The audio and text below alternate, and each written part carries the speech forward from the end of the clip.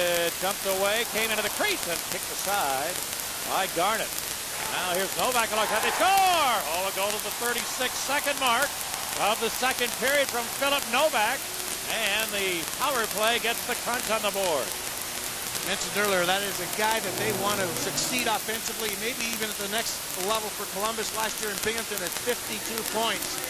He is gifted, sees the ice well, he's a puck mover, and he's going to step into it. Motzko's pass gets across the ice, it jumps around a little bit on Picard, puck goes to the net, and the Wolves have control. There's three of them there, but they throw it up the ice blindly and not a lot on it. It's picked off by Novak, and he just stepped into one with a few